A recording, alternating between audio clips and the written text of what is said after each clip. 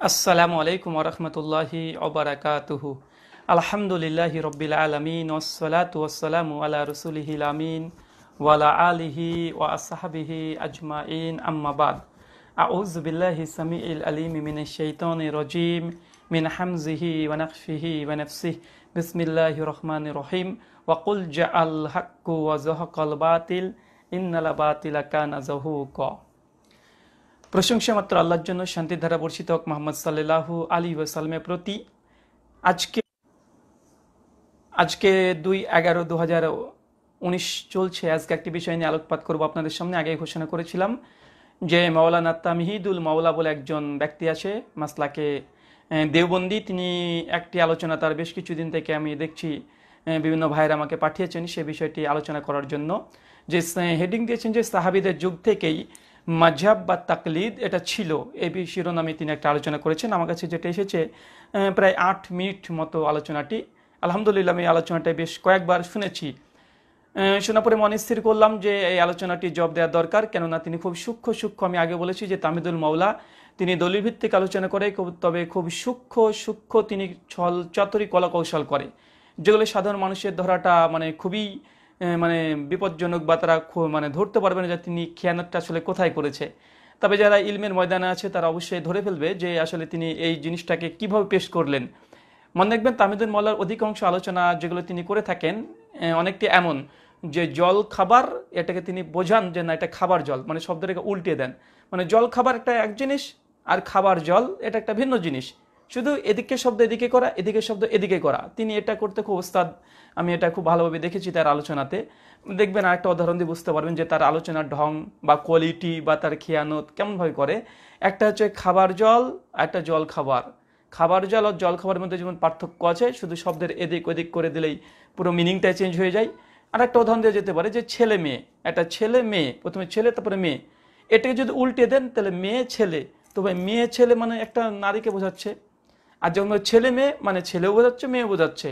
তো আসলে আজকে আমরা যে আলোচনাটা করতে চলেছি তাহমিদুল মাওলা হাফেজাহুল্লাহ দামাত বারকাতুহু আলিয়া, তিনি ঠিক এই জিনিসটাই করেছেন। আপনাদের সামনে আলোচনা করব। তার আগে তার ভিডিওটা আমরা আপনাদেরকে শ্রবণ করাবো যে তিনি যে বিষয়ে আলোচনা করেছিলেন। বিষয়টার নাম ছিল সাহাবীদের যুগে থেকে তাকলিদ। আমি একটা কথা বেশ চিন্তা করছি বেশ কয়েকদিন থেকে, যেটা আসলে তাকলিদ না তাকলিফ। মানে তাকলিদ নিয়ে আলোচনা করতে করতে তারা এক তো তাকলিফের মধ্যে পড়ে গেছে, পেরেশানের মধ্যে পড়ে গেছে। কেউ বলছে, তাহমিদুল মাওলা বলছে যে সাহাবীদের যুগ থেকেই নাকি তাকলিদ বা মাযহাব এটা ছিল। আবার কিছু কিছু হানাফি দেওবন্দি বেরলভী ওলেমারা বলছে যে না, সাহাবীদের যুগে তাকলিদ ছিল না, প্রয়োজনই ছিল না। আমি দলিল পেশ করবো ইনশাআল্লাহ। আবার কোনো দেওবন্দি বেরলভী, আবার কোনো মাসলাকে আহনাফ যারা আছে তারা আবার বলছে না, এই তাকলিদটা মূলত শুরু হয়েছে 200 হিজরি পর থেকে। আবার কেউ দাবি করছে না 400 বছর হিজরি পর থেকে। আবার কেউ বলছে আরে তাকলিদ হচ্ছে এমন একটা জিনিস, এটা আদম আলাইহিস সালাম থেকে শুরু হয়েছে। আশ্চর্য। তার জন্য আমি বলছি এটা তাকলিদ না তাকলিফ, তাদের তাকলিফ হয়ে গেছে তাকলিদকে প্রমাণ করতে গিয়ে, পেরেশান হয়ে গেছে। তো যাই হোক, আমরা সে বিষয়ে ধারাবাহিক পর্যায়ে আলোচনা করব। আসুন আগে প্রথমে আমরা তামহিদুল মাওলা তার আমরা কিছু আলোচনাটা শুনে নিই, যে আলোচনাটাকে আজকে আমরা ইলমি এবং ইসলাহি বলতে পারেন, ইলমি তাহাকিকি এবং অ্যান্টিভেনাম আমরা জবাব দেবো ইনশাআল্লাহ। আপনারা শ্রবণ করেন। আমাদের তামহিদুল মাওলাকে সকলেই চেনেন, এনাকে পরিচয় করার নতুন কিছু নেই, তাকে সকলেই চেনেন। আমি আলোচনাটা দিচ্ছি, সময় নষ্ট না করে আপনার আলোচনাটাকে শ্রবণ করুন। পরে মাযহাব এসেছে, আগে যেভাবে চলছে এভাবে চলতে সমস্যাটা কোথায়?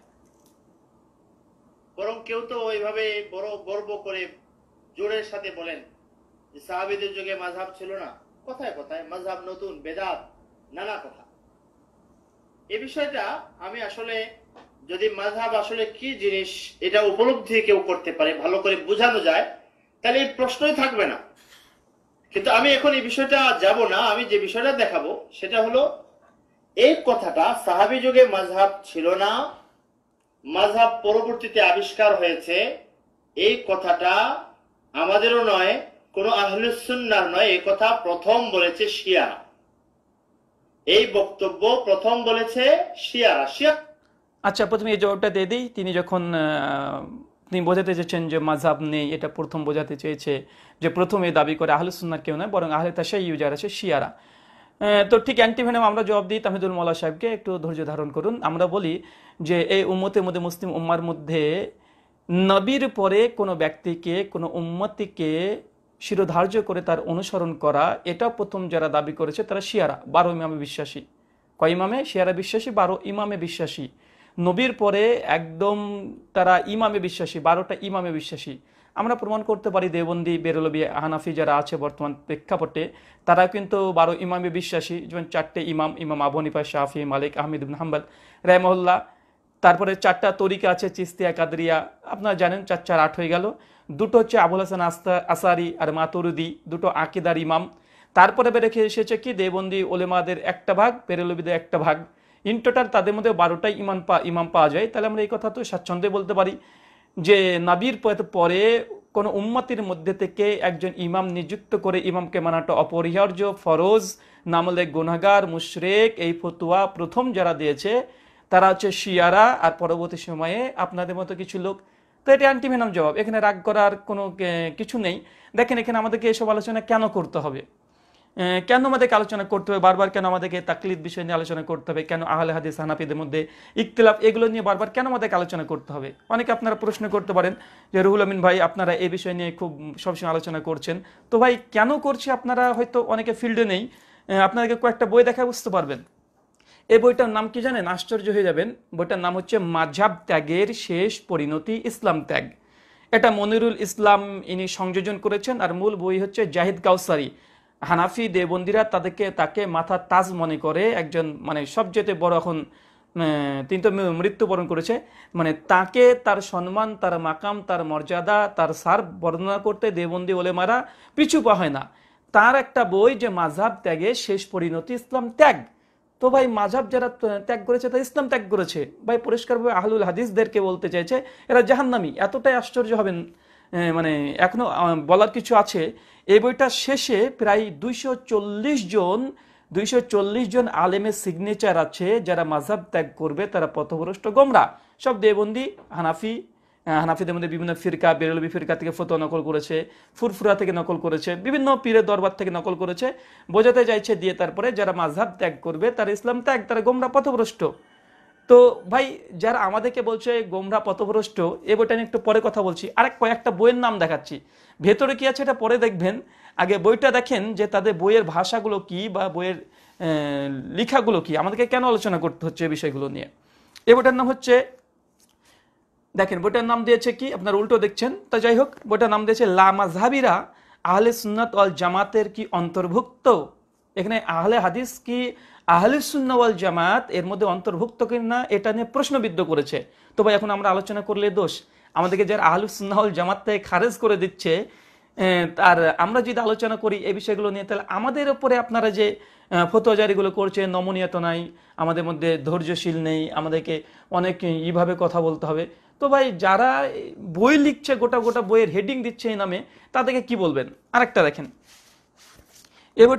এবারটা হচ্ছে মাযহাব ছেড়ে বেদিনীর পথে, মানে যারা মাযহাব ছেড়ে তারা বেদিন হয়ে যাবে, তারা মুরতাদ হয়ে যাবে, কাফের হয়ে যাবে, মুশরিক হয়ে যাবে। তো ভাই বইয়ের নাম এটা লিখেছে কে? আব্দুল হালিম আন-নুমানি, এটা মানে অনুবাদ করেছে। আর এই বইটা হচ্ছে জাহিদ আল কাউসারি, তার বই। তো ভাই আপনাদেরকে শুধু বইয়ের নামগুলো দেখালাম যে মাযহাব পরিত্যাগের শেষ পরিণতি ইসলাম ত্যাগ, মাযহাব ছেড়ে বেদিনীর পথে, লা মাযহাবির একে আহলুস সুন্নাহ ওয়াল জামাতের অন্তর্ভুক্ত। এটা যে লুৎফর রহমান ফারাইজির বই, যেটা বলছে যে লা মাযহাবিদের দলিলবিহীন মতবাদ, মানে এটা আমাদেরকে দিকে নিসবত করেছে, যদিও তারা লা মাযহাবি করে চিৎকার করছে। তো আমরা বলি পৃথিবীতে প্রথম যিনি লা মাযহাবি ছিলেন এই উম্মতের মধ্যে যদি বলতে যাই, তাহলে আমরা বলবো যে ইমাম আবু হানিফা রাহিমাহুল্লাহ। কেননা আশরাফ আলী থানভী তার মালফুজাতে 365 নম্বর বচনে তিনি লিখেছেন যে বেশক ইমামে আবি হানিফা রাহিমাহুল্লাহ গায়ের মুকাল্লিদ থে, স্পষ্ট লিখেছে যে ইমাম আবু হানিফা রাহিমাহুল্লাহ 100% তিনি গায়ের মুকাল্লিদ ছিলেন। এমনকি আইমাই আরবা যে 4টে ইমাম তারা প্রত্যেকে তারা গায়ের মুকাল্লিদ ছিলেন। তো ভাই ইমাম আবু হানিফা রাহিমাহুল্লাহ গায়ের মুকাল্লিদ ছিলেন, লা মাযহাবি ছিলেন। তো ভাই গায়ের মুকাল্লিদ বা লা মাযহাবি হওয়া এটা অপমানজনক নয়, বরং এটা আলহামদুলিল্লাহ আমরা মানে প্রশংসামূলক এটা বাক্য। যদি আপনারা গালি হিসেবে দেন সেটা আপনাদের ব্যাপার। তো বন্ধুরা আপনাদেরকে এটা দেখালাম যে প্রথমে যে অভিযোগ করেছিল যে শিয়া প্রসঙ্গে, তো আমরা দলিল অ্যান্টিভেনাম জবাব দিলাম। কেননা অ্যান্টিভেনাম জবাব যতক্ষণ না হয় ততক্ষণ এদের মুখটা বন্ধ হয় না। শিয়া যারা আছে আহলে তাশাইয়্যু, তারাও 12 ইমামে বিশ্বাসী, এরাও 12 ইমামে বিশ্বাসী। ওরাও মনে করে যে, শিয়ারাও মনে করে যে এদের ইমামকে বাদ দিয়ে যদি বাদ দেওয়া যায় তাহলে সে আর আহলে তাশাইয়্যুর অন্তর্ভুক্ত হবে না। এদেরও একই বিশ্বাস যে আহলে হাদিস যারা আছে তারা গোমরা পথভ্রষ্ট, কেন তারা ইমাম মানে না, এই জন্য ওই যে মাযহাব পরিত্যাগের শেষ পরিণতি বইটা দেখালাম। আর হুজ্জাতুল্লাহ বালিগার সারা লিখেছে রহমতুল্লাহি ওয়াসিয়া, সাইদ আহমেদ পালানপুরি 742 থেকে 745 পৃষ্ঠা দ্বিতীয় খণ্ডে পরিষ্কারভাবে লিখেছে, যারা বিশেষ করে মাযহাব মানে না তারা পরিষ্কারভাবে তারা আহলে সুন্নাত জামাতের অন্তর্ভুক্ত না, তারা গোমরা পথভ্রষ্ট। বা কমপক্ষে 500 ফতোয়া তারা দিয়ে রেখেছে যে আমরা নাকি গোমরা পথভ্রষ্ট। তো ভাই আমরা আলোচনা করলে দোষ হবে কেন? তো যাই হোক, প্রথম অ্যান্টিভেনাম জবাব এটা।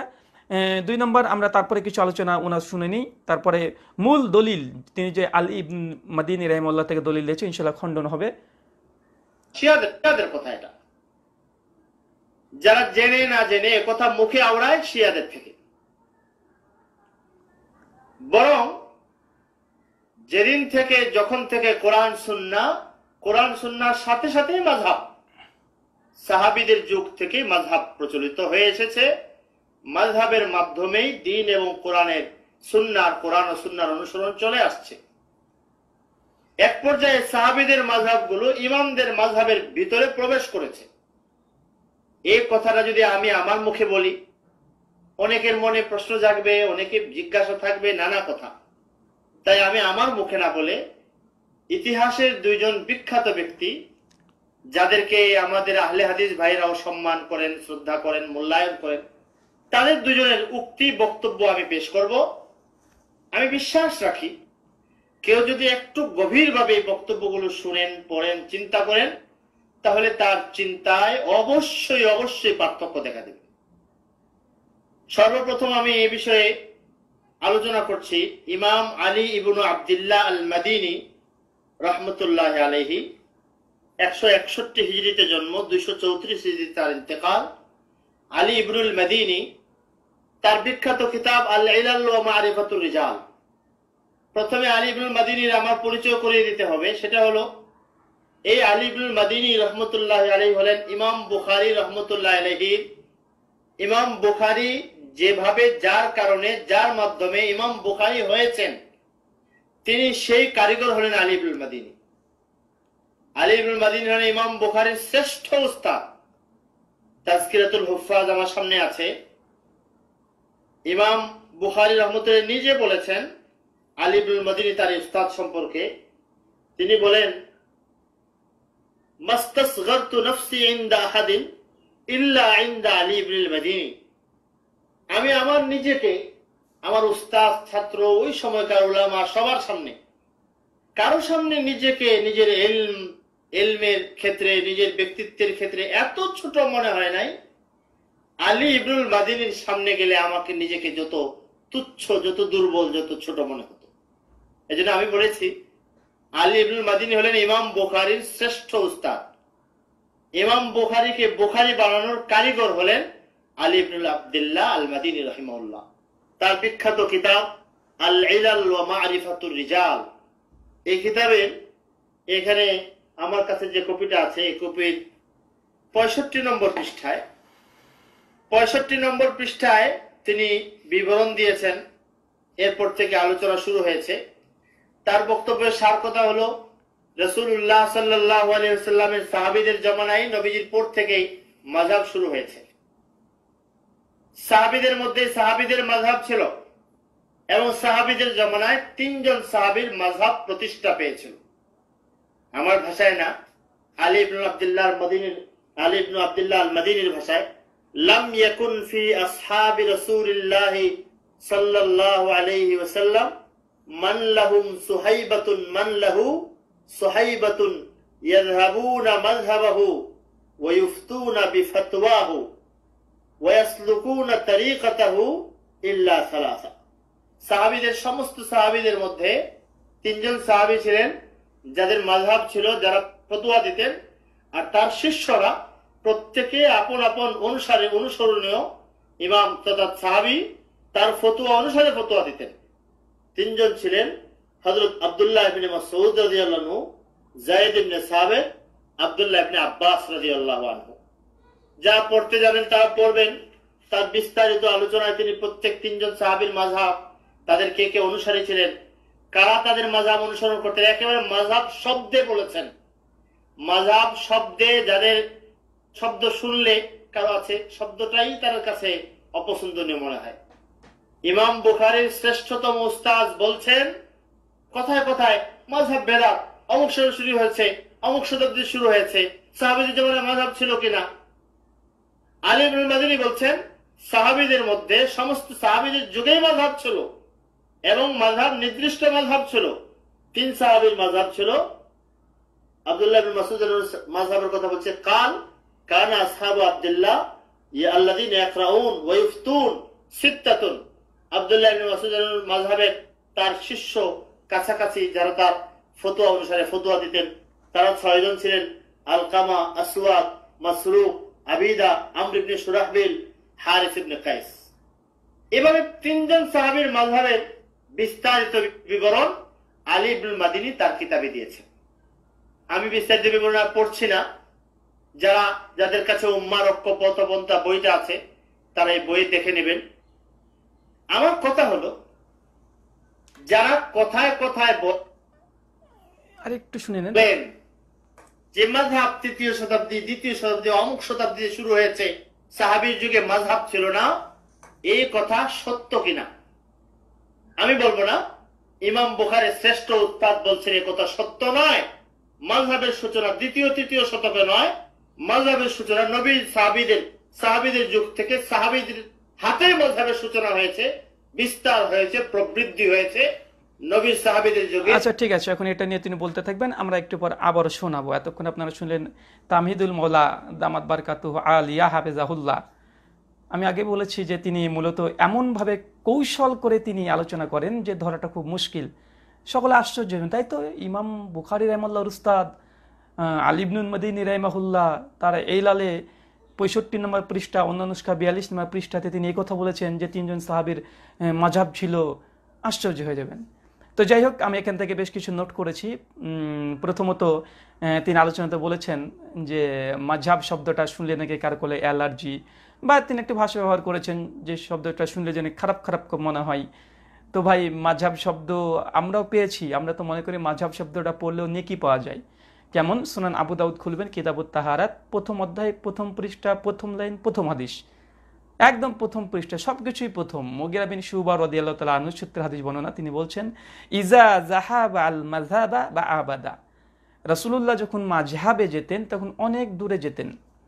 আমার জানা মতে বা আমার স্টাডি মতে আমি যতটুকু জেনেছি, কোরআন এবং হাদিসে যেখানে মাযহাব শব্দটা এসেছে, হাদিসে যেখানেই মাযহাব শব্দটা এসেছে সেখানে পেশাব পায়খানার গমনস্থান হিসাবেই এই উদ্দেশ্যে মাযহাব শব্দটাকে ব্যবহার করেছে। তো অবশ্যই যখন কেউ যদি হাদিস পড়ে, রাসূলের হাদিস যদি পড়ে, সে নেকি পাবে। তো ভাই, আমরা এমনি মাযহাব শব্দ শুনলেই যে আমাদের কিছু একটা হয় এমনটি নয়, বরং মাযহাব যদি হাদিসে আমরা আমরা খুব পড়ি, ভালো লাগে এবং নেকিও ইনশাআল্লাহ আমরা পাবো। বিশ্বনবীর আমরা এই কথাটা মানে তার হাদিসটা পড়ি এই জন্য। তো মাযহাব শব্দের প্রতি মোটেও আমাদের কোনো অ্যালার্জি নেই। অ্যালার্জি আছে কিছু আপনাদের বৈশিষ্ট্যে, আমরা এই বিষয়ে একাধিক আলোচনা করেছি, আজকে আলোচনা নাই করি। 2 নম্বর আরেকটা তিনি একটু নসিহত করেছেন শেষে, যে তার ওস্তাদের একটি বই উম্মের ঐক্য পথ ও পন্থা, মৌলানা আব্দুল মালিক হাফিজাহুল্লাহ, তার এই বইটা পড়ার কথা বলেছে, যে আলহামদুলিল্লাহ বইটা আমি পড়েছি। এই বইটাতেও একই দলিল নিয়ে এসেছে। 46 নম্বর পৃষ্ঠাতে গোটা বইটাকে বেশ কয়েকবার পড়েছি, মানে অনেক কিছু আলোচনা করেছে। বইটা প্রসঙ্গে ইনশাআল্লাহ পরে একসময় আলোচনা করব। 3 নম্বর, তিনি খুব গর্ব করে তিনি বলছেন যে মাযহাবকে এরা কথায় কথায় বেদাত বলে, মাযহাবকে কথায় কথায় বেদাত বলে, মাযহাব বেদাত। এটা ভাই, মাযহাবকে কি শুধু আমরাই বেদাত বলেছি, আপনারা বলেননি? আপনাদের একদম বলা যেতে পারে যমজ ভাই, বা আপনাদের একটা মা 2টো সন্তান, ঠিক এমনই সন্তান যারা ফেরকায়ে বেরলবি আছে, তারা কিন্তু এই 4-4টে মাযহাবকে কিন্তু বেদাত বলেছে। একটু দেখে আপনাদেরকে, আপনারা দেখবেন। আমার কাছে যে বইটা আছে যা আল হক, এটা 2য় খণ্ড, মোহাম্মদী আহমদ ইয়ার খান নাইমির লেখা, মোহাম্মদী কুতুবখানা, ঢাকা থেকে ছাপিয়েছে। এই বইটা ঠিক 23 নম্বর পৃষ্ঠা খুলবেন, শেষ 4টে লাইন পড়বেন, দেখবেন কি লিখছে। আমি কিছু বলার দরকার নেই, আপনারা সকলে পড়ে নেবেন যে 4টে মাযহাব প্রসঙ্গে কি লিখেছে। দেখেন, এটা কিন্তু আমি সমস্ত কিছু দেখিয়ে দিচ্ছি আপনাদেরকে। আপনাদের দেখেন, এই বইটার নাম হচ্ছে যা আল হক, মোহাম্মদ আহমদ ইয়ার খান নাইমি। এখানে প্রকাশনী সব দেওয়া আছে, আপনারা দেখে নিতে পারেন যাদের কাছে আছে। আমি একাধিকবার বইটা দেখিয়েছি। এটা আমাদের ঘরের বই নয়, এটা তাদেরই যমজ ভাইয়ের বই। বেরলভীদের বই, দেখেন কি লিখেছে, চার সিলসিলাটা দেখেন, শরীয়ত ও তরিকত উভয় চারটে সিলসিলা, যথা হানাফি, শাফিঈ, মালিকি, হাম্বলি, অনুপ, কাদেরিয়া, চিস্তিয়া, নাকশবন্দিয়া, শারবাদিয়া, এইসব সিলসিলা সম্পূর্ণ বিদআত। কেননা সাহাবি বা তাবেঈ হানাফি বা কাদেরি ছিলেন না। এখানে দেওবন্দিরা বলুন তো, বিদআত থেকে মুক্ত হয়ে ধর্মীয় জীবনযাপন করাটা সম্ভবপর হবে কি? যখন ইমান ও কালেমার মধ্যে বিদআত ঢুকে গেছে, তখন বেদাত থেকে রেহাই কিভাবে সম্ভব? এতে জাল হক, আমি একটু তারপরে বলছি আপনাদের বিষয়টাকে। আসলে এখানে অন্তত তাদের যমজ ভাই স্বীকার করে নিয়েছে বেরলভীরা যে চারটে সিলসিলা এবং হানাফি, শাফি, মালিকি, হাম্বলি এই চারটে বিদাত। কেন এটা তো স্পষ্ট শুনেছেন যে এটা রাসূলের যুগে ছিল না এই মাযহাবটা। তো এটা লিখলো কেন বেরলভীরা? এখানে লিখেছে অ্যান্টিভেনাম জবাব হিসাবে দেবন্দীকে অ্যান্টিভেনাম জবাব দিয়েছে। দেবন্দীরা বলে যে মিলাদ বেদাত, কিয়াম বেদাত এটা রাসূলের যুগে ছিল না, সাহাবীর যুগে ছিল না। আর বেরলভী তার যমজ ভাই তারাও যেমন ইট মেরেছে, এরাও তেমন পাটকেলটি মেরে দিয়েছে। কেমন বুঝলে, তোমরা মিলাদকে বেদাত বলো, তোমরা কিয়ামকে বেদাত বলো, আরে রাসূলের যুগে তো চারটে মাযহাবও ছিল না, তোমরা কেন মাযহাব মানো? হে আমার দেবন্দী ভাই, হে আমার আপন ভাই, তার জন্য এই কথাটা লিখেছে। তো অন্তত মাযহাব যে বিদাত, এটা আপনাদের আপন ভাই, যমজ ভাই, মায়ের পেটের ভাই কিন্তু স্বীকার করে নিয়েছে। তো ভাই এটা শুধু আমাদের উপরে কেন প্রবাদ দিচ্ছেন? আপনাদের ভাইদেরকে একটু বলেন, তাহলে তো এটা সমাধানটা হয়ে যায়। 2 নম্বর, সালাফদের মধ্যে ইমাম ইবনু কাইয়ুম আজ-জাওজাই রাহিমাহুল্লাহ আল মুতাফা 751 হিজরি তার আল ইলামুল মুওয়াক্কিনের 2য় খণ্ড 165 পৃষ্ঠাতে তিনি বলেছেন যে চারটে এই যে তাকলিদের সাক্ষী, এটা 4th হিজরির একটা বিদাত। এটা তো আপনার না জানার কথা নয়। তো এটা আমাদেরকে যদি নিসবাত করেন তাহলে কিন্তু অনেকে কিন্তু নিসবাত হয়ে যায়। তো প্রথম কথা, মাযহাবকে বিদাত শুধুমাত্র আমরা একাই বলিনি, অনেকে বলেছেন। 3 নম্বর পয়েন্ট, এবং অ্যান্টিভেনাম জবাব দেবো ইনশাআল্লাহ, যে আলী ইবনুল মাদিনী রাহিমাহুল্লাহ, জন্ম 161 হিজরি, মৃত্যু 234 হিজরি। তাহমিদুল মওলার কাছ থেকে তার প্রশংসা শুনেছেন অনেক, আলহামদুলিল্লাহ তার প্রশংসা ভরি ভরি আছে, এটা নিয়ে কোনো সন্দেহ নেই। তো তিনি কি বলেছেন যে আলী বিন মাদিনী এই কথা বলছে যে চারটে এই সাহাবীদের মধ্যে মাযহাব ছিল, প্রচলিত ছিল, সাহাবীদের যুগে মাযহাব ছিল। যদিও একটু পরে দেখাই, একটু পরে আমরা যে জিনিসগুলো দেখাবো সেগুলো হজম করতে তারা পারবে না। যে আলী ইবনুল মাদিনী রাহিমাহুল্লাহ যদি একটা কথা যদি এতই আপনার ভালো লাগে, তো ঠিক আছে আমরা কয়েকটা আলী বিন মাদিনী রাহিমাহুল্লাহ কয়েকটা কল পেশ করি, আপনারা মানতে পারেন কি দেখি কেমন। সুনান তিরমিজি খুলবেন, কিতাবুল ফিতান, হাদিস নম্বর 2192 এবং 2229, দুটো হাদিস এসেছে। একটা মুআবিয়া ইবনু কুররাতা তার পিতা সূত্রে বর্ণনা করেছে, আর একটা সাওবান রাদিয়াল্লাহু তাআলা আনহু তিনি বর্ণনা করেছেন। হাদিসটা আছে এইভাবে, আন মুআবিয়া ইবনু কুররাতা আন আবিহি ক্বালা ক্বালা রাসূলুল্লাহ সাল্লাল্লাহু আলাইহি ওয়াসাল্লাম ইজা ফাসাদু আল শাম ফালা খায়রা ফিকুম লা তাজালু তাইফাতুন মিন উম্মতি মানসুরিন লা ইয়ারজুহুম মান খাযালাহুম হাত্তা তাকুমাস সাআত ক্বালা মুহাম্মদ বিন ইসমাইলা ক্বালা আলী ইবনুল মাদিনী হুম আসহাবুল হাদিস ওয়া ফি রিওয়ায়াতিন হুম আহলুল হাদিস। আলহামদুলিল্লাহ, সেই আলী ইবনুল মাদিনী এই তাইফে মানসুরা ফিরকায়ে নারজি মুক্তিপ্রাপ্ত দল, কিয়ামত পর্যন্ত হকে পুরে প্রতিষ্ঠিত থাকবে যে দল। ইমাম তিরমিজি বলছে, এই বিষয়ে আমি ইমাম বুখারী রাহিমাহুল্লাহকে জিজ্ঞাসা করি, এই যে তাইফে মানসুরা ফিরকায়ে নারজি মুক্তিপ্রাপ্ত দল যারা কিয়ামত পর্যন্ত হকে পুরে প্রতিষ্ঠিত থাকবে, এই জামাত কোনটা? ইমাম তিরমিজি 209 জন্ম, 279 মৃত্যু। ইমাম তিরমিজির উস্তাদের নাম হচ্ছে ইমাম বুখারী রাহিমাহুল্লাহ। ইমাম বুখারীকে জিজ্ঞাসা করেছে, সাওয়ালতু মুহাম্মদ বিন ইসমাইল, আমি বিষয়ে ইমাম বুখারীকে জিজ্ঞাসা করলাম। ইমাম বুখারী 194 জন্ম, 256 মৃত্যু। ইমাম বুখারী বলছে, এ বিষয়ে আমি আমার উস্তাদ আলী ইবনুল মাদিনী রাহিমাহুল্লাহকে জিজ্ঞাসা করেছিলাম। তো আলী ইবনুল মাদিনী রাহিমাহুল্লাহ বলেছেন যে হুম আহলুল হাদিস। সুনান তিরমিজি হাদিস নম্বর 2192, 2229। তো আসুন তাহমিদুল মাওলা সাহেব দেখেন, আলী ইবনুল মাদিনী যার তথ্য, যার প্রশংসা, যার কিতাব থেকে দলিল দিলেন, আমিও ঠিক সহি সনদে একটা ঘটনা বর্ণনা করলাম হাদিসের কিতাব থেকে, ইমাম তিরমিজির কিতাব থেকে, যে তাইফে মানসুরা ফিরকায়ে নারজি এরা হচ্ছে আহলুল হাদিস। খবরদার এই কথা বলবেন না যে এই আহলুল হাদিস বলতে শুধু মুহাদ্দিসকে বোঝানো হয়েছে। যদি তাই ধরে নি তর্কের খাতিরে, তো এখানে একটা অ্যান্টিভেনাম জবাব আবার থাকবে। তো ফিরকায়ে নারজি মুক্তিপ্রাপ্ত দল, হকে পুরে প্রতিষ্ঠিত দল, যদি শুধুমাত্র যদি মুহাদ্দিসগণ হয়, যদি মুহাদ্দিসগণই যদি ফিরকায়ে নারজি মুক্তিপ্রাপ্ত দল হয়, মানে যারা হাদিসের পণ্ডিত তারা জান্নাত যাবে, আর সাধারণ মানুষ যারা থাকবে তারা জান্নাতের বাইরে হা করে তাকে থাকবে। তার মানে আপনিও তো জান্নাতে যেতে পারবেন না।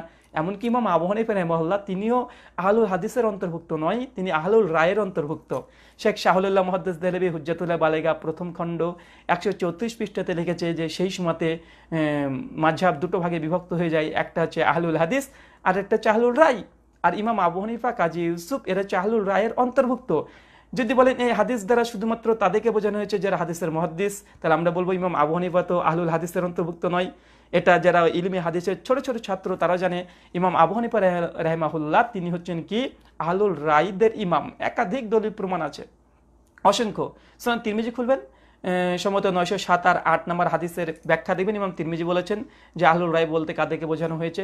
সুনান তিরমিজি 559 খুলবেন, সুনান তিরমিজি 99 নম্বর হাদিস পড়বেন।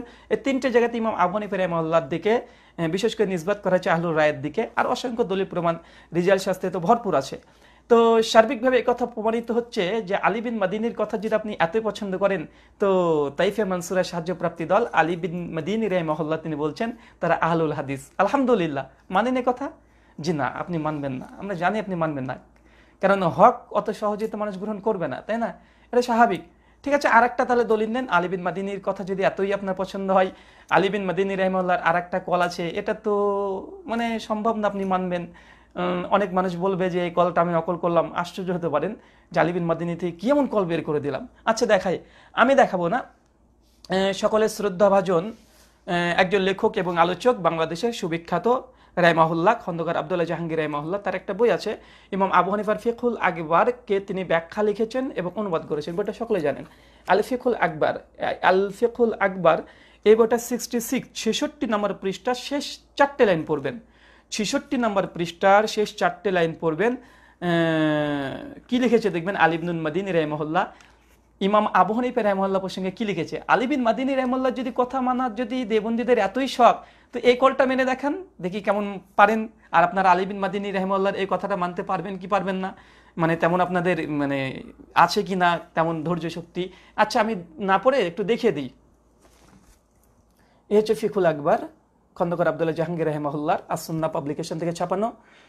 এটা দেখেন, আমি মার্ক করে রেখেছি, দেখেন লেখেন খাতিব বাগদাদি ইবনুল মাদিনীর ছেলে আব্দুল্লাহ থেকে উদ্ধৃতি করেছেন কি, আমি আমার পিতা ইবনু মুবারক ইবনু মাদিনীকে রায় বা কিয়াসপন্থী আবু হানিফা সম্পর্কে জিজ্ঞাসা করি, তখন তিনি তাকে খুব দুর্বল বলে উল্লেখ করেন এবং বলেন যে তিনি 50টা হাদিস বর্ণনা করেছেন যেগুলো ভুল করেছেন। খাতিব বাগদাদি তারিখে বাগদাদ 13 খণ্ড 450 পৃষ্ঠা। দেখছেন ফিকুল আকবর, এটা খন্দকার আব্দুল্লাহ জাহাঙ্গীর রাহিমাহুল্লাহ লিখেছেন। তো এখানে দেখানোর উদ্দেশ্য অন্য কিছু নয়, ইমাম আবু হানিফা রাহিমাহুল্লাহকে মানে অসম্মান করা নয়। যেহেতু আলী বিন মাদিনীর কথা আমাদের দেওবন্দি ভাইয়েরা দিয়েছে, তাই একটা অ্যান্টিভেনাম হিসাবে আমি জবাবটা দিলাম যে এ বইটা বলতে পারবেন না যে আমি ভুল অনুবাদ করেছি বা আমাদের লেখা। খন্দকার আব্দুল্লাহ জাহাঙ্গীর রাহিমাহুল্লাহ তারিখে বাগদাদ 13 খণ্ডে 450 পৃষ্ঠা থেকে নকল করেছে। তো আপনারা তারিখে বাগদাদ থেকে দেখে নিতে পারেন। এই উদ্ধৃতি তারা লিখেছেন আলী বিন মাদিনী রাহিমাহুল্লাহ আল মুতাফা 234 হিজরি। ঠিক ওই আলী বিন মাদিনী রাহিমাহুল্লাহ তিনি বলেছেন যে ইমাম আবু হানিফা রাহিমাহুল্লাহ প্রসঙ্গে যখন জিজ্ঞাসা করছে, আলী বিন মাদিনী সন্তান নিজ পিতাকে জিজ্ঞাসা করছে যে কিয়াসপন্থী আবু হানিফা রাহিমাহুল্লাহ প্রসঙ্গে আপনার মতামত কি, তখন তার পিতা আলী বিন মাদিনী বলছেন যে তিনি হাদিসে একদমই দুর্বল, নিতান্তই দুর্বল। শুধু এতটাই ক্ষান্ত নয়, বরং তিনি বলছেন যে উনি 50টা হাদিস বর্ণনা করেছেন, সবই ভুল। বলেন মানবেন আলী বিন মাদিনীর কথা?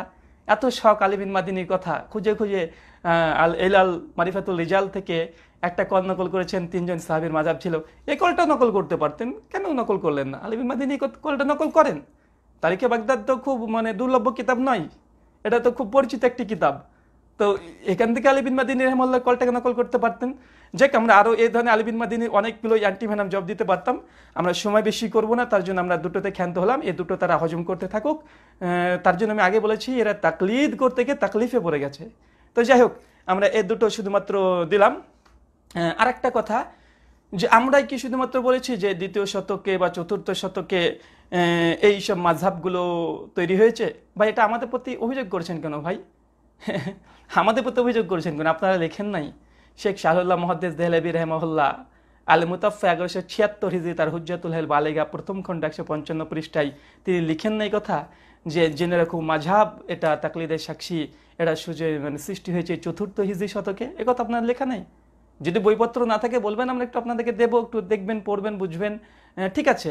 2 নম্বর, আপনাদের অনেকগুলো কিতাব থেকে দেখাতে পারি। জাস্টিস তাকি উসমানী হাফেজাহুল্লাহ তিনিও তার উসুলুল ইফতাতে কথা লিখেছেন বিশেষ করে 53 পৃষ্ঠা, 51 পৃষ্ঠা এবং 58 পৃষ্ঠাতে যে মাযহাব সৃষ্টি হয়েছে মূলত চতুর্থ হিজরির দিকে তাকলিদটাকে ওয়াজিব বলে তিনি দাবি করেছেন।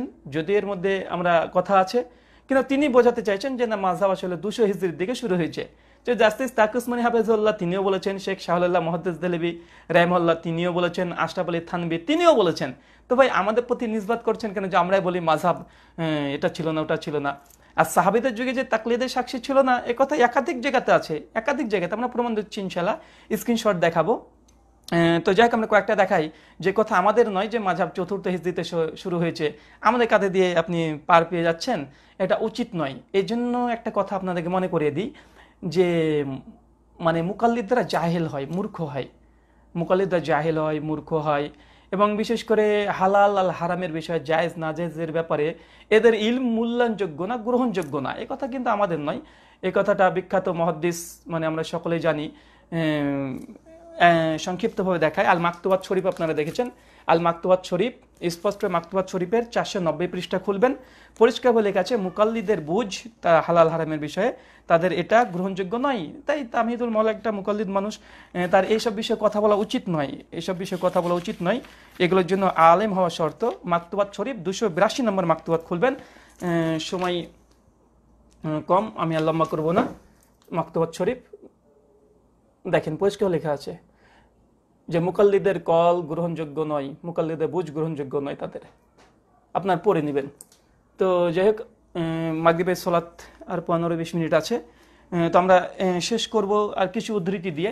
তো যাই হোক, সার্বিকভাবে এই কথা আপনারা দেখে নেবেন। আমি একাধিকবার এইসব রেফারেন্সগুলো দিয়েছি, বারবার দেখাচ্ছি না, আমাদের টেকনোলজি অত উন্নত না যে আমার স্ক্রিনশট পরবর্তী সময় দিয়ে দিব। তো চতুর্থ শতকে যে মাযহাব সৃষ্টি হয়েছে এ কথা শেখ শাহুল্লাহ মুহাদ্দিস দেহলভী বলেছে। বাংলা হুজ্জাতুল বালিগা দেখবেন প্রথম খণ্ড 188 পৃষ্ঠা। আমার কাছে সবগুলো আছে, এখন আমি দেখাতে পারছি না এই মুহূর্তে, সময় স্বল্পতার কারণে। হুজ্জাতুল বালিগা একাধিকবার দেখেছে, এগুলো নতুন কিছু নাই, এগুলো তারা ধোকা দিচ্ছে, তার জন্য আমাদেরকে লাইভে আসতে হচ্ছে। আর সাহাবীদের যুগে যে তাকলিদ ছিল না, যা আল হাকে আহমেদ ইয়ারখান নাইমি তিনিও স্বীকার করেছেন। জাস্টিস তাকি উসমানী বলছেন যে সাহাবীদের যুগে মাযহাব বা তাকলিদ এগুলো ছিল না। অসংখ্য জায়গাতে আছে, ইনশাআল্লাহ আমাদের প্রতি যদি আপত্তি করে ইনশাআল্লাহ পরবর্তী সময় আবার অ্যান্টিভেনম জবাব দেবো। আপাতত এবার দেখা যাচ্ছে যে আল মারিফাতুল রিজাল থেকে আলী বিন মাদানী রাহিমাহুল্লাহ 3 জন সাহাবা রাদিয়াল্লাহু তাআলা আনহুমের কথা নকল করেছে, যাদের ফতোয়াকে সংকলন করা হতো, যাদেরকে মানুষ মেনে চলতো। এখানে প্রশ্ন করি, তাহমিদুল মাওলা কেন গোপন করলেন? মনে রাখবেন, আপনাদের সঙ্গে আমাদের যে ইখতিলাফ চলছে, ইখতিলাফটা হচ্ছে তাকলিদের সাক্ষী নিয়ে। তাকলিদ মানে ব্যক্তি তাকলিদ, একজন ব্যক্তির তাকলিদ করতে হবে, একজনকে অনুসরণ করতে হবে, বহু ওলেমাদের অনুসরণ এটা নিয়ে নয়। তাকলিদে মুতলাককে আপনারা হারাম বলেন, আমরাও হারাম বলি, এটা নিয়ে কোনো আলোচনাই নেই রে ভাই। যেটা আপনারা একমত আমরা একমত, আলোচনা কিসের? আলোচনা হচ্ছে এটাই যে তাকলিদের সাক্ষী নিয়ে, যে আপনারা একজন ইমামকে শিরোধার্য বানিয়ে তাকে আনুগত্য অনুসরণ করে ওয়াজিব ফরজ এটা বলছেন, যে করবে না সে গোমরা পথভ্রষ্ট। তো এই যে আলী ইবনুল মাদানী রাহিমাহুল্লাহ তিনি যেই আলোচনা করেছেন, এখান থেকে তাকলিদের সাক্ষী প্রমাণ হয়। আপনাকে একটা প্রশ্ন করি, গোটা 10 প্রশ্ন করে দিই, প্রশ্ন উত্তর জনসাধারণ আপনারা শুনবেন, ইনশাআল্লাহ কিয়ামত পর্যন্ত এর জবাব ইনশাআল্লাহ আসবে না। প্রথম হচ্ছে এটা যে আব্দুল্লাহ ইবনে মাসউদ রাদিয়াল্লাহু তাআলা আনহুর মানে মাযহাব ছিল, তিনি দাবি করেছেন। তো আব্দুল্লাহ ইবনে মাসউদ রাদিয়াল্লাহু তাআলা আনহু যদি মাযহাব যদি মানার এতই শখন হয় আপনাদের দেবন্দীদের, আমরা বলছি মানুন। সুনানুল কুবরা লিল বাইহাকি হাদিস নাম্বার 2236, আল আকীদা আহলে সুন্নাহ হাদিস নাম্বার 131-এ সহিহ সনদে একটা হাদিস বর্ণনা করা আছে। আব্দুল্লাহ ইবনে মাসউদ রাদিয়াল্লাহু তাআলা আনহু বলছেন, লা তুকাল্লিদু দীনাকুম রাজুলান, যে তোমরা দ্বীনের ব্যাপারে কারো তাকলিদ করো না। তো ভাই আমরা তো আমরা তো আব্দুল্লাহ ইবনে মাসউদ রাদিয়াল্লাহু তাআলা আনহুরই তো কথা মানছি, তিনি বলেছেন তোমরা দ্বীনের ব্যাপারে কারো তাকলিদ করো না, কত করছি না আমরা। তো আব্দুল্লাহ ইবনে মাসউদের যদি মাযহাব থেকেও থাকে, সেই সময়তে যে সাহাবীদের মধ্যে হয়ে থাকে, তার মানে বোঝা গেল আব্দুল্লাহ ইবনে মাসউদের মাযহাব কি, তোমরা তাকলিদ করবে না। আমরা করছি না, মেনে দেখান কেমন দেখি আপনারা। না, আপনারা কিন্তু আব্দুল্লাহ মাসউদের এই মাযহাবটা মানবেন না, আমরা জানি। 2 নম্বর, আব্দুল্লাহ ইবনে আব্বাস রাদিয়াল্লাহু তাআলা আনহুর মাযহাব ছিলেন, এই কথা বলেছেন। তো ভাই বলুন তো, আব্দুল্লাহ ইবনে আব্বাস রাদিয়াল্লাহু তাআলা আনহু সুনান দারিমে 435 নম্বর হাদিস, সেখানে একজন ব্যক্তি এসে প্রশ্ন করছে, আব্দুল্লাহ ইবনে আব্বাস বলছে, আকুলু রাসূলুল্লাহ সাল্লাল্লাহু আলাইহি ওয়াসাল্লাম তাকুলুনা আবু বকর ওয়া ওমর, যে আমি বলছি আল্লাহ রাসূল বলেছে আর তুমি বলছো আবু বকর আর ওমর বলেছে। তার মানে আব্দুল্লাহ ইবনে আব্বাস বলছে আমি আসমান থেকে না জেনে পাথর বর্ষণে ভয় পাই, আমি বলছি আল্লাহ রাসূল বলেছে আর তুমি বলছো আবু বকর ওমর বলছে। এই ঘটনায় আব্দুল্লাহ ইবনে আব্বাস এই কথাই প্রমাণ করে যে বিশ্বনবীর কথার কাছে কোনো মানুষের কথাটার পরস্পর বিরোধী সাংঘর্ষিক কোনো কথা কখনো হুজ্জাত হতে পারে না। তো আব্দুল্লাহ ইবনে আব্বাসের এইটা মেনে নেন না ভাই, কেন? আমরা বলছি আকুলু রাসূলুল্লাহ সাল্লাল্লাহু আলাইহি সাল্লাম, যে রাসূল সাল্লাল্লাহু আলাইহি সাল্লাম বলেছেন যে রুকুতে যাও, রুকু থেকে ওঠো, রাফুল ইয়াদান করার কথা। হ্যাঁ, আমরা বলছি তো আপনারা তো মানতে নারাজ, আপনারা তো আব্দুল্লাহ ইবনে আব্বাসের মাযহাব এখানে মানছেন না। 3 নম্বর বলছেন জায়েদ বিন সাবিত রাদিয়াল্লাহু তাআলা আনহু। তো জায়েদ বিন সাবিত রাদিয়াল্লাহু তাআলা আনহু যদি মাযহাব মানতেই চান তো এক কাজ করেন, মানেন। সহিহ মুসলিম 570 নম্বর হাদিস স্পষ্টভাবে জায়েদ বিন সাবিত রাদিয়াল্লাহু তাআলা আনহু বলছে যে আমি আল্লাহ রাসূলের সঙ্গে সালাত আদায় করছিলাম, এই মতো পরিস্থিতিতে সূরা নাজম পড়ছিলেন আল্লাহ রাসূল, সিজদার আয়াত আসলেন, আল্লাহ রাসূল সিজদা করলেন না। অথচ হানাফিদের কাছে সিজদা মানে কোরআনের সিজদা যেটা আসে তাহলে এটা ওয়াজিব, তো আপনার তো এটা ওয়াজিব বলেছেন, কিন্তু উনি বলছেন যে না, আল্লাহ রাসূলকে সিজদা করেন আল্লাহ রাসূল। আর অনেকগুলো দলিল আছে, সময় সংকীর্ণ, তার জন্য আমরা কয়েকটা দিলাম। তো আপনার এগুলো মানতে নারাজ, আপনারা তো মানবেন না। এবার এটা কিছু অ্যান্টি ভেনাম প্রশ্ন, কিছু আমরা আপনাদেরকে প্রশ্ন করতে চাই। ভাই বলুন তো, এই যে আলী ইবনুল মাদিনী রাহিমাহুল্লাহ যে 3জন সাহাবীর কথা বলেছে, এখান থেকে কি এটা প্রমাণিত যে সাহাবীরা একজন শুধু আব্দুল্লাহ ইবনে আব্বাসকে মানতো? তারা বলেছে না ইবনু মাসউদকে খবরদার মানবা না একসঙ্গে, জায়েদ বিন সাবিতকে মানবা না, এমন কোনো কথা আছে? জি নাই। তাহলে ভাই এটা কি আপনারা যে তাকলিদ করেন ইমাম আবু হানিফাকে মানতে হবে, শাফি মালিক হাম্বলি একসঙ্গে মানা যাবে না? তো এমন একটা উদ্ধৃতি দেখান যেখানে বলেছে আলী বিন মাদিনী বা ইতিহাস থেকে যে বলেছে যে না তোমরা আব্দুল্লাহ ইবনে আব্বাসের মাযহাব মানছো, আব্দুল্লাহ ইবনে আব্বাসকে মানবা, খবরদার ইবনু মাসউদের কাছে যাবা না, ওর ফতোয়া যদি মানো তোমরা গোমরা হয়ে যাবে। কেন আপনাদের ফতোয়া এটাই যে কেউ হানাফি থেকে যদি শাফির ফতোয়া মানে সে গোমরা হয়ে যাবে? এমন কিছু উদ্ধৃতি আছে? নেই। তো ভাই এটা তো আপনাদের দলিল না, এটা আপনাদের বিরুদ্ধে। বরং সাহাবীদের কাছে প্রশ্ন করতো, জিজ্ঞাসা করতো যে কোনো কাছে, যদি এই ইতিহাস মানতে চান ইবনুল মাদিনী রাহিমাহুল্লাহর, তাহলে উন্মুক্ত করে দেন যে হানাফি, শাফি, মালিকি, হাম্বলি 4 ইমাম যারা আছে তাদের কাছে দেখো, তাদের কাছ থেকে প্রশ্ন করো, উত্তর নাও, ঠিক আছে। তো সাহাবীদের মধ্যে কি পরিচালিত ছিল? সাহাবীদের মধ্যে আব্দুল ইবনে মাসউদের ফতোয়া মেনেছে একজন ব্যক্তি, একজনই যে শুধু ইবনে মাসউদকে মানেছে এমনটা নয়, তারা যখন সামনে পেয়েছে তার ফতোয়া মেনেছে। ইবনে মাসউদকে পেয়েছে, প্রশ্ন করেছে, উত্তর নিয়েছে। আব্দুল ইবনে আব্বাসকে পেয়েছে, প্রশ্ন করেছে, উত্তর নিয়েছে। এটা কি তাকলিদ? এটা তাকলিদ না, এটা ইত্তেবা। এটা তাকলিদ না, এটা ইত্তেবা। এটা আপনাদের মাথার মধ্যে পোকা ঢুকে আছে। আপনারা শুধুমাত্র কোনো একটু মাযহাব শব্দ পেয়েছেন, ইবনুল মাদিনী মাযহাব শব্দ দিয়ে বলেছে, খুব খুশি, মানে খুব খুশি, একদম সেম বেরেলভিদের মতো, আপনাদের ভাইদের মতো। সুনান তিরমিজিতে আছে বাবু মিলাদুন নবী, মিলাদ মিলাদ মিলাদ মিলাদ মিলাদ পেয়ে গেছে ওরা। ঠিক আপনারা ওই জিনিসটা আচরণটা করছেন। যাই হোক, তো প্রথম প্রশ্ন, আলী বিন মাদিনী রাহিমাহুল্লাহর এই কথা থেকে তাকলিদের সাক্ষী প্রমাণিত হয় না, বরং তাকলিদে মুতলাক প্রমাণিত হয়, যেটাকে আপনারা হারাম বলেন। তো হারামের পরে ভর করে আবার জায়েজ ফতোয়া কোথায় নিয়ে আসছেন? এই ছলচতুরি কেন? মানুষকে স্পষ্ট করে বলে দেন যে আপনারা কি মানেন, দিচ্ছেন কি, জল খাবার দিয়েছেন না খাবার জল দিয়েছেন, এটাকে পরিষ্কার করেন। ছেলে মেয়ে না মেয়ে ছেলে, এটাকে দেখেন, তাই না? তো যাই হোক, 2 নম্বর একটা প্রশ্ন করব। যদি ঠিকই মেনে নিলাম যে এখান থেকে তাকলিদ সাহাবীদের মধ্যে জামানাতে ছিল, আব্দুল্লাহ মাসউদ, ইবনু আব্বাস, জায়েদ বিন সাবিত, তো আপনাদের কাছে প্রশ্ন, তার মানে বোঝা গেল এই ইতিহাস থেকে সাহাবীদের তাকলিদ ফরজ, সাহাবীদের তাকলিদ ওয়াজিব। এখান থেকে এটা প্রমাণিত হয় 4 ইমামের তাকলিদ ওয়াজিব বা ফরজ না? তাহলে আপনারা কেন দলিল দিলেন? 3 নম্বর অ্যান্টিভেনাম আমাদের একটা প্রশ্ন, যে মৌলানা সাহেব এইখান থেকে যদি সাহাবীদের তাকলিদ প্রমাণিত হয়, কিন্তু সাহাবীদের তাকলিদ বাদ দিয়ে ইমামদের আপনারা তাকলিদ করছেন, তো ইমামদের তাকলিদের দলিল কোথায়? এটা সাহাবীদের তাকলিদ প্রমাণিত হয়। এখানে 4 নম্বর পয়েন্ট হচ্ছে এটা, যে সাহাবীদের তাকলিদ তাহলে বাদ দিয়ে ইমামদের তাকলিদ কেন করছেন আপনারা? তাহলে সাহাবীদের তাকলিদ করেন, ইমামদের তাকলিদ করছেন কেন? সাহাবীদের তাকলিদ যদি এখন যদি বলেন না সাহাবীদের তাকলিদ করা যাবে না, সাহাবীদের তাকলিদ করা যাবে না, যদি আপনারা লিখেছেন যে সাহাবীদের তাকলিদ করা যাবে না, উসুলুল ইফতা 78 নম্বর পৃষ্ঠাতে লিখেছেন যে সাহাবীদের তাকলিদ করাও হারাম। তো যাই হোক, তারপরে আপনাদের এখানে প্রশ্ন যে সাহাবীদের তাকলিদ বন্ধ কে করলো?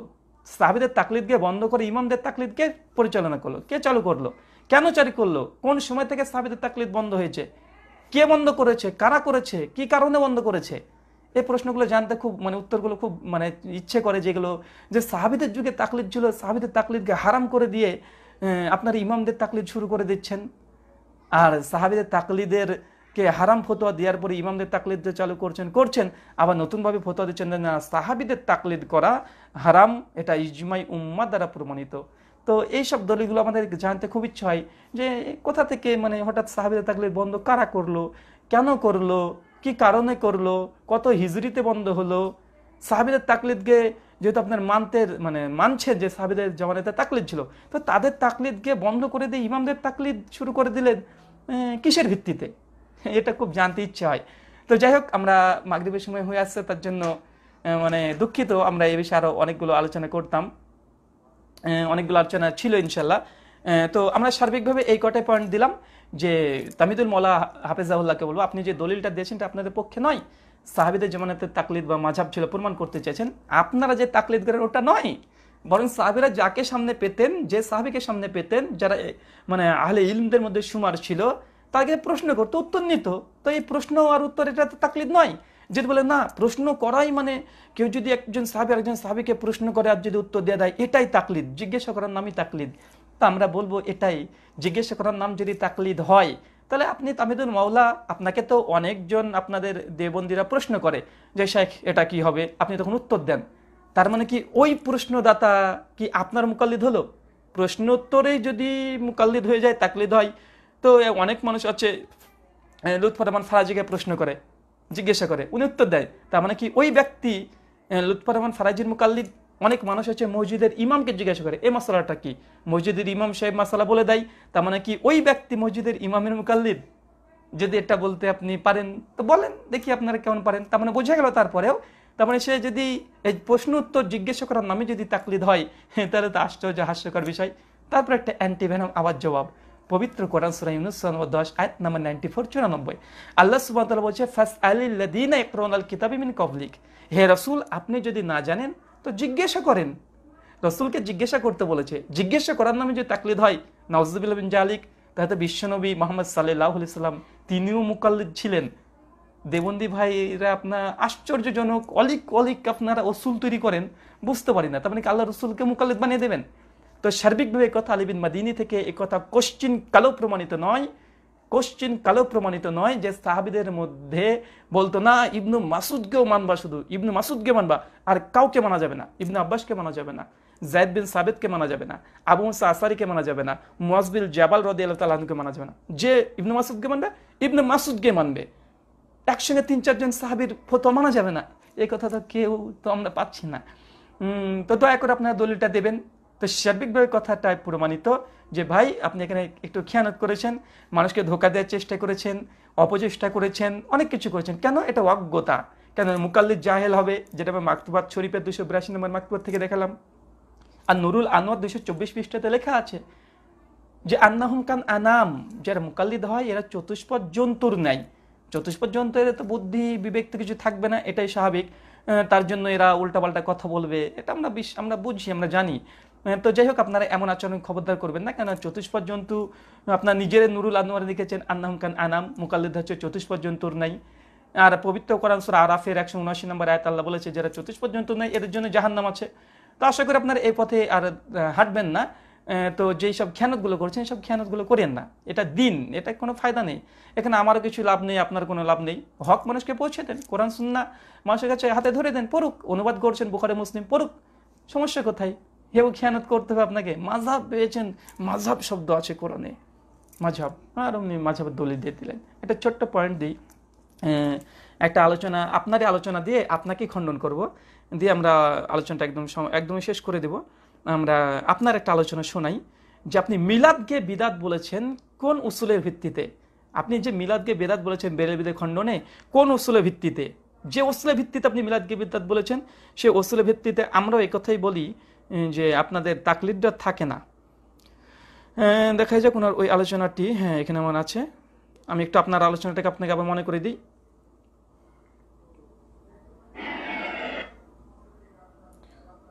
একটু শুনবেন, তিনি মিলাদকে বেদাত বলেছেন। হযরত আবু বকর সিদ্দিক রাদিয়াল্লাহু আনহু বলেছেন যে মিলাদুন নবীতে 1 দিরহাম খরচ করবে সে তার সাথে জান্নাতে থাকবে। আমি একটু বলে নিই, এখানে তাহমিদুল মাওলা সাহেব মিলাদকে বেদাত বলেছে একটা উসুলের ভিত্তিতে, সে উসুলের ভিত্তিতে তার তাকলিদটা বিদাত হয়। কেননা তিনি বলছেন যে আবু বকর, ওমর, ওসমান, আলী এদের যুগে মিলাদ হয়েছে, এটা তো সম্ভব নয়। কেন? মিলাদ তো এসেছে 700 হিজরির দিকে। ঠিক একইভাবে তো আমরা বলি ইমাম আবু হানিফা, শাফি, মালিক, আহমেদ ইবনে হাম্বল রাহিমাহুল্লাহ, 4 ইমাম, এরা তো আল্লাহ সাল্লাল্লাহু মৃত্যুর 80 বছর পর পর সব জন্মগ্রহণ করছে, 241 পরে। তো সাহাবীদের যুগে তাকলিদ থাকে কিভাবে বা মাযহাব থাকে কিভাবে? তো আপনি যে উসুলের ভিত্তিতে বলেছেন, আমরা সেই উসুলের ভিত্তিতে আপনাকে দেখাচ্ছি। আপনার আলোচনাতে শেষ করুন। পত্রিকা মাসিক আল কাউসারে এই বিষয়ে এই জাল এবং ভিত্তিহীন কথার শক্তিশালী খণ্ডন করেছেন। কিন্তু আশ্চর্য হলো এরপরে এ কথাটা প্রচারিত রয়ে গেছে। আজ আমার কাছে একটি হোয়াটসঅ্যাপে একটি মেসেজ এসেছে, সেখানে প্রশ্ন ছিল এরকম যে সাহাবায়ে কেরাম থেকে ঈদে মিলাদুন্নবী সাহাবায়ে কেরাম কিভাবে পালন করতেন বলে কিছু বর্ণনার আলোচনা এসেছে। তাই আমি আবার আমার কাছে প্রয়োজন মনে হলো যে এই বিষয়টি সত্যতা এবং এই বিষয়ের বাস্তবতাটা তুলে ধরা। আসলে 2000 ইংরেজির জুন মাসে মাসিক আল বাইয়িনাত রাজারবাগ দরবার শরীফের মাসিক আল বাইয়িনাতে এসেছিল রাসূলুল্লাহ সাল্লাল্লাহু আলাইহি ওয়াসাল্লামের সাহাবী খলিফাতুল মুসলিমিন হযরত আবু বকর সিদ্দিক রাদিয়াল্লাহু আনহু বলেছেন যে মিলাদুন নবীতে 1 দিরহাম খরচ করবে সে তার সাথে জান্নাতে থাকবে। এই ধরনের কিছু বর্ণনা এসেছিল, কিন্তু বাস্তব কথা হলো এই বর্ণনাগুলো সম্পূর্ণই মিথ্যা, একদম ভিত্তিহীন এবং এত বড় মিথ্যা যে বর্ণনার বিবরণ থেকে এবং যেখানে যে উদ্ধৃতি দেওয়া হয়েছে তার থেকে মিথ্যা হওয়াটা প্রমাণিত। কিন্তু আশ্চর্যের বিষয় হলো যে কথা সবার কাছে পরিষ্কার যে ঈদে মিলাদুন নবী বিদআত 7ম শতাব্দীতে সূচনা হয়েছে। তারপরে ওনারা যারা এটা পালন করেন তারা এটাকে বিভিন্ন নাম দেন, বিদআতে হাসানা বা বিভিন্ন নাম দিয়ে পালন করেন। কিন্তু তাই বলে এর পক্ষে এরকম জাল বর্ণনা, মিথ্যা ভিত্তিহীন বর্ণনা প্রচার করা, যাতে এই দাবি করা হচ্ছে যে মিলাদ পালন সরাসরি সাহাবায়ে কেরাম করতেন। আমার কাছে এই বিষয়ে যখন রাজারবাগের কাছে তলব করা হলো যে আপনারা যে বর্ণনাগুলো উল্লেখ করেছেন এই বর্ণনা কোথায় পেয়েছেন, তারা প্রথমেই আমাদেরকে উস্তাদ মুহতারামের এই আচ্ছা যাই হোক, এতটুকু যথেষ্ট। উনি একটা উসুল এখানে দিয়েছেন যে আবু বকর ওমরের জামানাতে কিভাবে মিলাদ শুরু হবে, যেখানে তারাই স্বীকার করছে 700 দিকে মুজাফফর বিন কোকবরে তিনি প্রথম মিলাদকে চালু করে। তাই এখানে কোরআন হাদিস থেকে দলিল দিয়ে দেওয়া তো সম্ভব নয়। তা আমরা তো কথাই বলছি যে মাযহাব বা তাকলিদ ফরজ বা ওয়াজিব এটা কিভাবে হতে পারে, যেখানে আল্লাহ সাল্লাম মৃত্যুর কমপক্ষে 80 বছর পর ইমাম আবু হানিফা রাহিমাহুল্লাহ 80 হিজরিতে জন্মগ্রহণ, 150-এ মৃত্যু, ইমাম মালিক রাহিমাহুল্লাহ 93 জন্ম, 179-তে মৃত্যু, ইমাম শাফি রাহিমাহুল্লাহ 150-এ জন্ম, 204-এ মৃত্যু, ইমাম আহমেদ ইবনে হাম্বল রাহিমাহুল্লাহ তিনি 241-এ মৃত্যুবরণ করছেন। তো সার্বিকভাবে দেখা যাচ্ছে আল্লাহ সাল্লাম মৃত্যুর পরেই যখন এইসব ইমামদের জন্ম, তো তাকলিদ ফরজ বা ওয়াজিব এটা কিভাবে হতে পারে? আর জাস্টিস তাকি উসমানী হাফিজহুল্লাহ তো পরিষ্কার বলে লিখেছেন যে তার দারসে তিরমি তার উসুলুল ইফতাতে দিন মে তাকলিদ কি শরীহ হিসেবে 61 নম্বর পৃষ্ঠাতে তিনি পরিষ্কার লিখেছেন যে তাকলিদে সাক্ষী একটা ইন্তেজামি ফতোয়া ছিল, এটা শরঈ কোনো ফতোয়া ছিল না, এটা শরীয়তের কোনো ফতোয়া ছিলই না। তো তারপরে আপনি এটাকে ফরজ বানিয়ে দিচ্ছেন, তো এটা তো একটা আজীব ব্যাপার। তো আপনি যে উসুল দিয়ে মিলাদকে কিয়ামকে বেদাত বলেছেন এবং বেরোবের যে দলিল দিয়েছেন আপনি আশ্চর্য হয়েছেন, ঠিক আমরাও ওরকমই আশ্চর্য হচ্ছি ঠিক আপনার উসুলে। কেন? যেখানে মাযহাবের ইমামগণ এসেছে 400 বছর পর, প্রায় 250 বছর পর, সেখানে তাকলিদ মাযহাব ফরজ হয় কিভাবে? আল ইয়াউমা আকমালতু লাকুম দীনাকুম, দিন ইসলাম তো মুকাম্মাল পরিপূর্ণ, সূরা মাইদা 5 আয়াত নম্বর 3। তো এখানে আপনি যেসব দলিল উপস্থাপন করছেন আমরা হাস্যকর আমাদের কাছে মনে হচ্ছে। যেমনটা আপনি মিলাদের দলিল যদি কেউ কোরআন থেকে দেয়, হাদিস থেকে দেয়, আপনি যেমন আশ্চর্য হয়ে যান, হাস্যকর মনে হয়, ঠিক ওই একই উসুলের কারণে আমাদের একটু মনে হয় এটা হাস্যকর একটা হয়ে গেল না, যে আসলে এটা দলিল না, এটাকে জোর করে দলিল বানানো হচ্ছে। যেমন বেরেলো বিরাজ যেমন আছে, বাবু মাদাফি ঈদে মিলাদুন্নবী, মিলাদুন্নবী মিলাদ পেয়ে গেছে ওরা, বুঝতে পারছেন না? ঠিক এমনটাই কিয়াম, কোরআনে আছে কিয়াম, কোথায়? এই তো কুমিল্লাহি কোয়ানিত, এই কিয়াম শব্দ, কিয়াম ফরজ হয়ে গেল বেরেলিবিদের জন্য। তো ঠিক আপনারা একই বিষয় করছেন। তো এটা হাস্যকর, এটা আপনাদের কাছ থেকে আমরা আশা করি না। মানুষকে ধোকায় এইভাবে দিতে হয় না, এত একটা ভাব নিয়ে, আলিমের ভাব নিয়ে। আর মুকাল্লিদ আলেম হবে না, আমরা দেখিয়েছি এর আগেও। তো এরকম ভাব নিয়ে মিথ্যাচার করা উচিত নয়। ইসলাম এটা শরীয়ত তো না, এটা শরীয়ত, এখানে মিথ্যাচার করার জায়গা নেই। আর ইলমি ময়দানে জাজবাদী কাজ চলে না এখানে, ইলমি ময়দান ইলম দিয়ে খণ্ডন করতে হয়। পারলে আমাদের দলিলগুলো খণ্ডন করবেন আপনারা। আমরা যে কথাগুলো বলেছি এখান থেকে তাকলিদের সাক্ষী কোশ্চিন কালোই সম্ভব নয়। আলী ইবনুল মাদিনী রাহিমাহুল্লাহ আল মুতাফফা 234 হিজরি সম্ভব নয়। আর আলী ইবনুল মাদিনী রাহিমাহুল্লাহ কল যদি মানতে হয় তা তিনি বলেছেন তাইফে মানসুরা আহলুল হাদিস মেনে নেন, আলহামদুলিল্লাহ মেনে নেন, সমস্যা নেই। 2 নম্বর আরো মানতে পারেন আপনারা এক্ষেত্রে যে দেখালাম ইমাম আবু হানিফা রাহিমাহুল্লাহকে বলেছে 50টা হাদিস তিনি বর্ণনা করেছেন সব ভুল। আর বলেছেন ইমাম আবু হানিফা রাহিমাহুল্লাহ একদম নিতান্ত জয়ীফ একজন রাবি। মানতে যদি আপনারা প্রস্তুত হন, যদি লাব্বাইক আপনারা বলেন তো লাব্বাইক বলেন। যাই হোক, আজকে মতো আমরা আলোচনা এখানে শেষ করলাম। সুবহানাকা আল্লাহুম্মা ওয়া বিহামদিকা আশহাদু আল্লা ইলাহা ইল্লা আনতা আস্তাগফিরুকা ওয়া আতুবু ইলাইকা। আসসালামু আলাইকুম ওয়া রাহমাতুল্লাহি ওয়া বারাকাতুহু।